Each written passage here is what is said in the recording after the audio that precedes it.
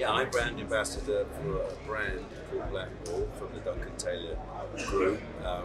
It's quite interesting that Black Bull actually was born in 1864. Of course, the Open started in 1860, very similar. You know, so two of the finest things coming out of Scotland, golf and Scotch.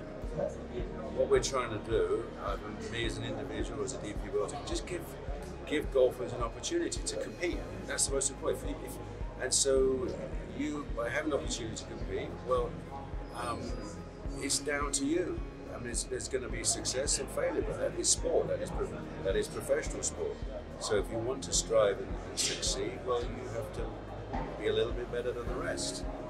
But it's given them an opportunity of at least a pathway, rather than it's always before.